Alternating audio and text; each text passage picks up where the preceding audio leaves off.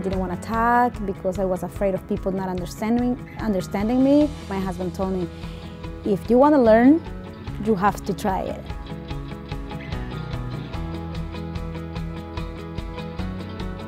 At the same time, I was learning grammar, I was learning spelling.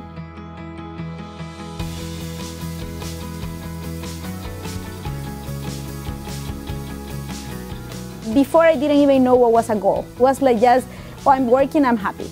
You have to have goals in life to achieve them, and I know now that I can do it.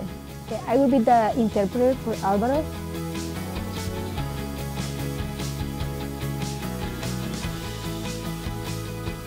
Every day you are learning something new, but you have to have a starting point. And I would say my starting point was harmony. I'm happy what I'm doing right now. I'm happy.